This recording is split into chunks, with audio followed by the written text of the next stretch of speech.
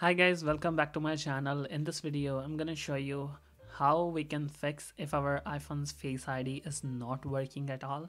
So the first trick, so what you have to do, if your iPhone is not getting unlocked by verifying your Face ID, you have to restart your iPhone. So how you can restart, just simply jump to these settings.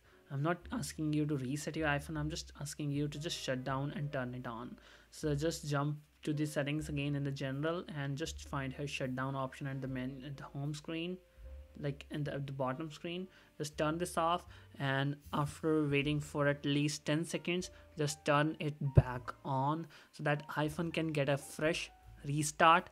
And after that, if it is having any type of software problems, it will be fixed within restart. So just let me press the power button and the volume up button to turn this phone back on, and there you go, Apple logo is here, and that's it, your phone will be turned on. So at the very first time, you have to enter your iPhone's passcode to unlock your iPhone with the Face ID. So let me do that same.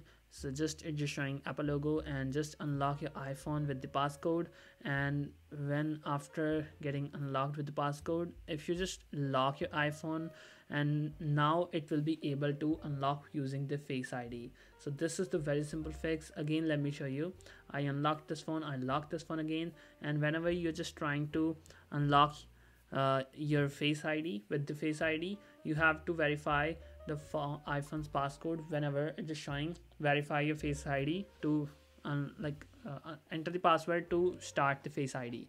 So this is the first trick. And if again the second trick is that if your iPhone is not unlocking your iPhone with the Face ID, you have to just jump to the settings and just jump to the Face ID and passcode section and click on reset Face ID. Just tap on reset and you have to set up it again. So let me do that. Click on get started and set up it again, and let me set up my Face ID first of all.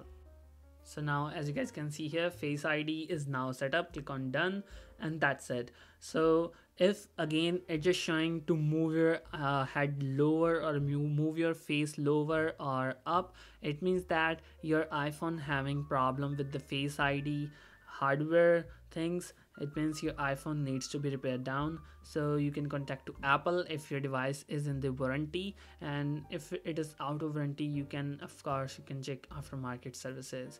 So this was the only simple fix. Hope you guys find this method helpful. Thanks for watching. Stay tuned. Thank you so much, guys.